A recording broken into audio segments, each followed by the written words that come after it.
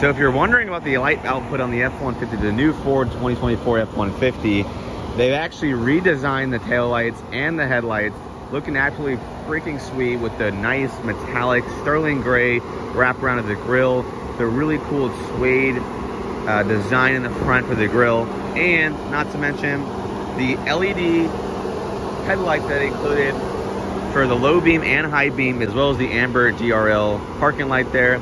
It also has the LED fog lights, and that's something that Ford did differently in the newer years, because for the 2018 F-150,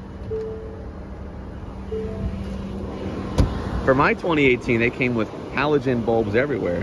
And so as you can see, you have the fog lights, LED, headlights, LED. Now, one thing that they didn't do LED would be the back. Because in the back, we have the standard halogen cargo lights, as well as the halogen tag lights. But that's something that you can always change out. That is not an issue here. So obviously, those are probably $20 to change out. Third brake light, probably $20. I'm gonna assume that the reverse light is gonna be halogen as well. And so you might have to change that out, and then the tag lights are the $20.